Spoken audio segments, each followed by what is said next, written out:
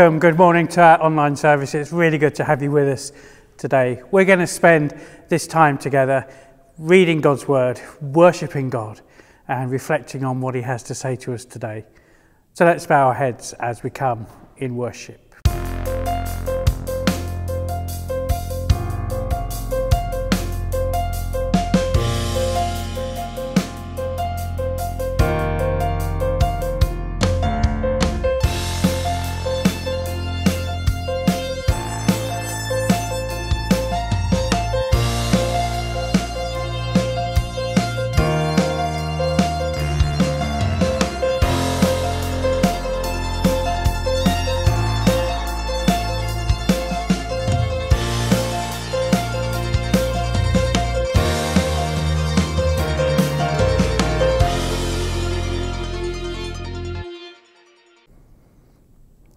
So as we come, let's pray together.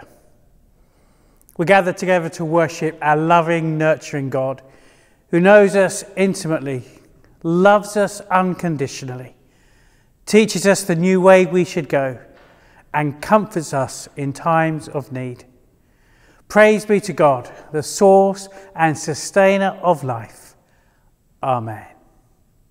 We're going to sing together this song, Father Everlasting. And this is recorded by Bessels Green Baptist Church. Let's sing together.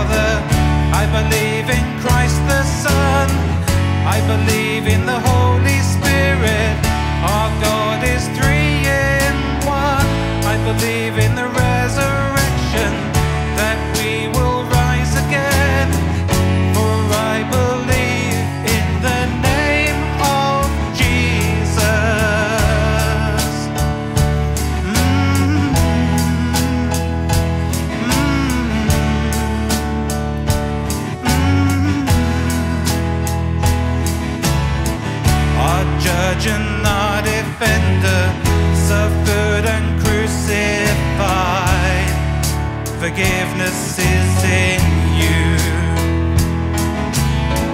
Descended into darkness, you rose in glorious light, forever seated high.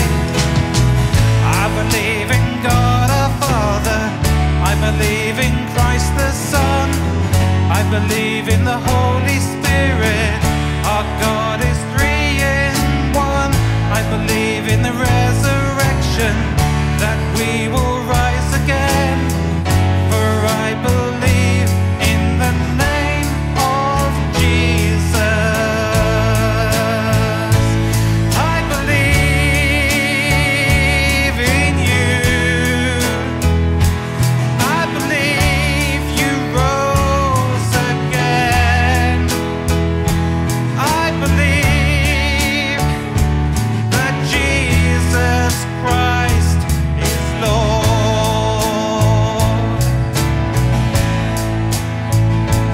I believe in you. I believe you rose again. I believe that Jesus Christ is Lord.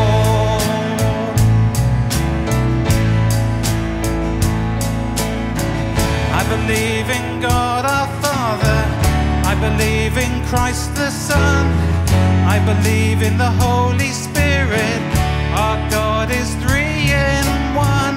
I believe in the resurrection, that we will rise again, for I believe in the name of Jesus. I believe in life eternal. I believe in the virgin birth. I believe in the saints' communion and in your holy church. I believe in the resurrection when Jesus comes again. For I believe in the name of Jesus. For I believe in the name of Jesus.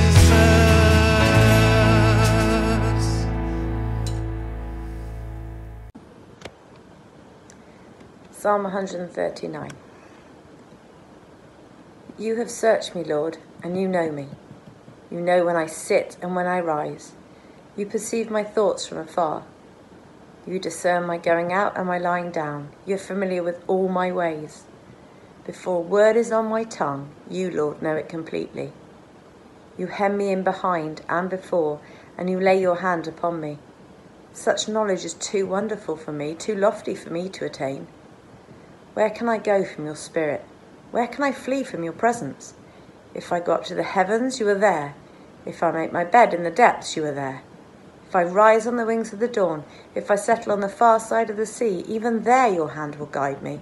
Your right hand will hold me fast. If I say, surely the darkness will hide me and the light become night around me, even the darkness will not be dark to you. The night will shine like day, for darkness is as light to you. For you created my innermost being. You knit me together in my mother's womb. I praise you because I am fearfully and wonderfully made. Your works are wonderful, I know that full well. My frame was not hidden from you when I was made in the secret place, when I was woven together in the depths of the earth. Your eyes saw my unformed body. All the days ordained for me were written in your book before one of them came to be. How precious to me are your thoughts, God. How vast is the sum of them. Were I to count them, they would outnumber the grains of sand. When I awake, I am still with you. If only you, God, would slay the wicked. Away from me, you who are bloodthirsty. They speak of you with evil intent. Your adversaries misuse your name. Do I not hate those who hate you, Lord, and abhor those who are in rebellion against you? I have nothing but hatred for them. I count them my enemies. Search me, God, and know my heart. Test me and know my anxious thoughts. See if there is any offensive way in me, and lead me in the way everlasting. Throughout life, we hear some wonderful stories about prayer. I came across a story recently about a widow who had 5 children, who every day came out to her front porch, raised her hands to heaven and prayed out loud, Lord, you know I have no food in my cabinets to feed my children today. Please provide for our daily needs. Her next door neighbour was an atheist who was sick and tired of hearing this spiritual talk every day. So one day he thought he'd teach her a lesson. He brought several bags of groceries and sat them on the front porch, rang the doorbell and hid in the bushes. The widow came out, saw the groceries and burst into joyful praise. Thank you, God. You've supplied my need. Thank you for answering my prayer. Bless the Lord, O my soul, she said. The atheist stepped out from behind the bush and arrogantly said, Mom, God doesn't answer your prayers. He doesn't provide for your needs. I did. See how foolish it is to trust in a non-existent God and give him credit for what he didn't do. Without taking a breath, the woman burst into another prayer. Dear God, you are so wonderful. You are not only providing food for my family today, but you got the devil to pay for it. Isn't that a wonderful prayer? I don't know about you, but I like listening to other people's prayers. You get to hear some wonderful prayers, don't you? The Bible, likewise, is full of some wonderful prayers as well. But it also contains some dangerous prayers. Psalm 139 that Tori's just read to us is one of those prayers. Because in this psalm are some words, part of a prayer, that if we pray it, is a dangerous prayer. But if we pray it and we engage with it properly, will also draw us closer to God. In fact, these words in Psalm 139 are once described as the most dangerous prayer you could ever pray. I am, of course, referring to verses 23 and 24. Search me, O God, and know my heart. Test me and know my anxious thoughts. See if there is any offensive way in me, and lead me in the way everlasting. Let's take a little bit of a closer look at those words this morning that David prayed. It starts with that phrase, search me, O God. At first, this request can sound quite straightforward. The truth is, you may have read these words before and be quite touched by them. Because the words at first sound like a good sort of prayer to pray. Search me, try me, test me. They're kind of asking God, do you know what? Am I doing okay? Is maybe how we've read these words before. Now imagine this scenario for a moment. Imagine that Maxine's doing the hoovering in our lounge. And she happens, and this is an imaginary scenario, to turn around to me having done the hoovering, just to say to me, Steve, am I doing okay with my hoovering? What is she expecting? Maybe just that casual nod of approval. I have to point out, Maxine's never asked me whether I think she's doing well with the hoovering or the housework at home. This is an imaginary scenario. Truth is, David's request here in this prayer is far from that interpretation. This is more than just a passing request. I've got on this phone a torch. We use a torch to help us find things in the dark. We need a torch to help expose the things that we're looking for. And so to pray this prayer, Lord, search me. If we go back to my imaginary scenario with Maxine doing the cleaning, in the context of this passage, if she were to say, Steve, how is my cleaning? How am I doing? What she would be saying is, Steve, get out your phone, put the torchlight on, and actually get down on your hands and knees and inspect the carpet. Go right into the corners, check everywhere, see if there's any place that is left grubby and dirty. And so the request of David in his prayer here in Psalm 139 is for God to shine his light, the brilliance of his holiness into the inner recesses of his soul and expose whatever is in there. That's quite a powerful, scary prayer to pray. Especially if we consider the context in which David prayed this prayer. David at the time was struggling with personal hatred for injustice, if you look at verses 19 to 22. He was contending with God for action to be taken upon the wicked. And what David was asking God is this: is my hatred too strong? Have I overstepped these boundaries? He knew this was something that only God could decide. It's even more interesting that we know this also comes at a time in David's life when he's caught up in amazement and awe about God. All this happens, he feels close to God. If we go back to the start of this psalm, David begins in verse 1, by talking about the greatness and grandeur of God. You know everything. He says, you know when I sit, when I rise, my thoughts, my ways, my words, you know everything about me. And a bit later he prays to God, doesn't he, in verses 7 to 8. Where can I go from your spirit? Where can I flee from your presence? I go to the heavens, you are there. If I go down to the depths, you are there. If I rise on the wings or settle on the far side, you are there also. And so David's convinced nothing can be hid from God. So he humbles himself before God in prayer, acknowledges the obvious, and prays, Lord, search me. Why? Because David knows that unless he asks God to look into the inner recesses of his life, that he won't be right with God. The prayer continues. And know my heart. Test me and know my anxious thoughts. See if there is any offensive way in me. The message translates that verse in this way. Cross-examine me and test me. get a clear picture of what I am about. You see, David isn't asking God just to judge his outward actions, but he wants him to go further than that.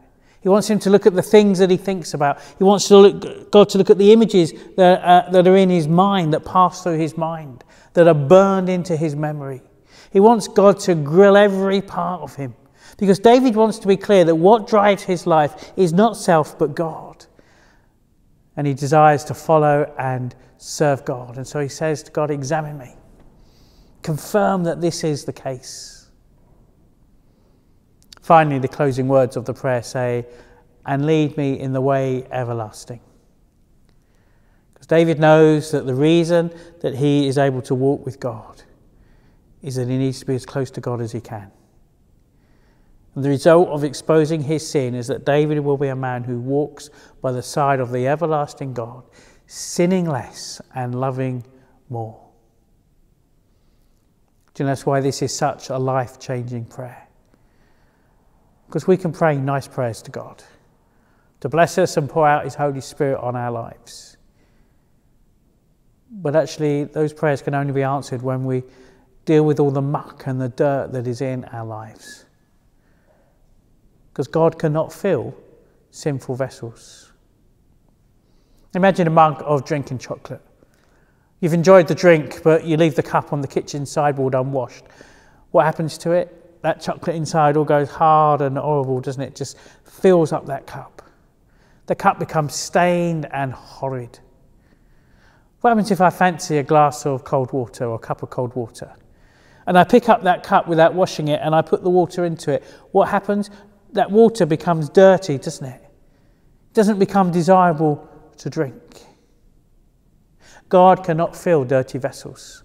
No matter how much we may plead with God to fill us with his Holy Spirit, no matter what we may say, God can't fill dirty vessels. So if we want God to bless us, we need to be like David, engaging with this prayer so that God may cleanse us and fill us. So this is, in Psalm 139, a dangerous prayer. Because as you pray, God may reveal something in your life that you might have to deal with. But I also have to say to you that if God reveals something in your life that is impure and unholy, then he's also going to give you his grace to deal with it. Because where there's grace, there's also redemption. Let me ask Noah to explain that to you, perhaps a little bit better. He sent me this video this week. It's a Bible verse that he's been learning in school off by heart this week. So, Noah, share your Bible verse with us if you would. The Lord is kind and fair. Yes, our God is very kind. Psalms 116 verse 5. So how do I know that where there's grace, there is redemption? Because God is kind and fair. It's in his nature to be fair with us.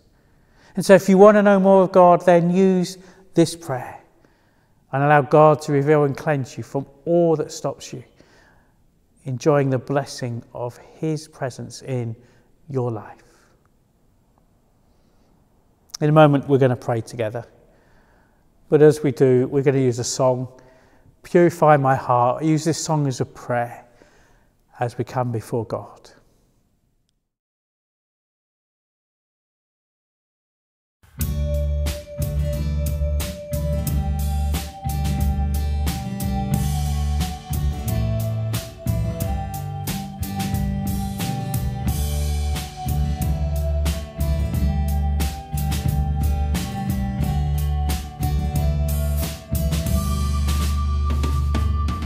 Purify my heart.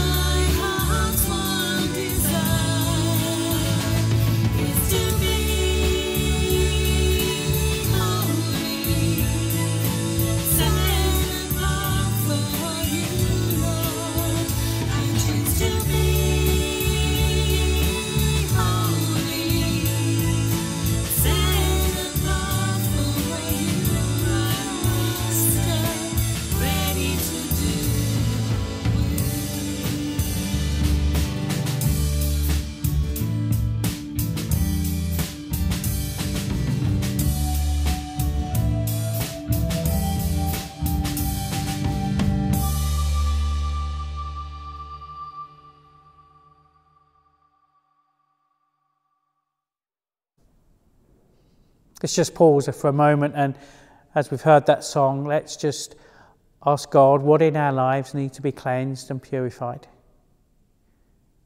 What do we need to ask forgiveness for? What are the things that get in the way between us fully knowing the presence of God with us?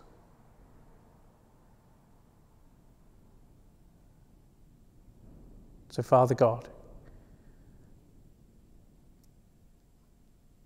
by your Spirit, reveal those things to us now. Deep into our hearts and souls we pray. And now by your Spirit, cleanse those areas. Restore us back into relationship with you, we pray.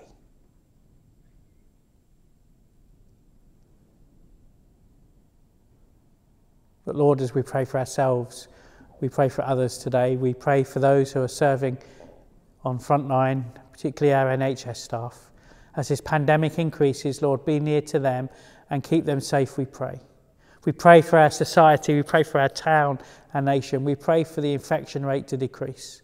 We pray that this lockdown will be successful. Father, we pray for people to obey the lockdown.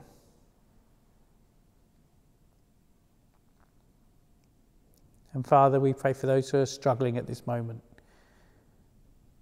Give them your peace and the knowledge of your presence. For we ask this in Jesus' name. Amen. Thank you for watching with us today.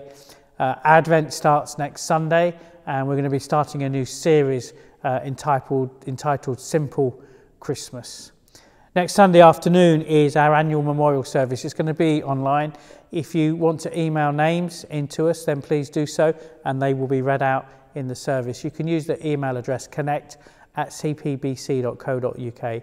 We'll also be putting baubles in memory of those who you email in on our tree of remembrance, which will be up throughout the whole of Advent, to remind us of those who we love and have lost, that they are not forgotten. But we're going to close this morning as we say the words of our motto text for this year. So will you say with me, may the God of hope fill you with all joy and peace as you trust in him, so that you may overflow with hope by the power of the Holy Spirit. Amen.